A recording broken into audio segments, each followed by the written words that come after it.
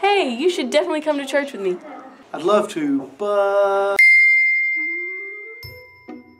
I can't go to church today because... Now my mind went blank. Hold on. Give me a minute to think. Hold on. I'm trying to get to that next tier of Fortnite. I got a flat tire on the way. I have a rabid cat that has infiltrated my home and is terrorizing everything. I couldn't find any matching socks. The dog ate my keys.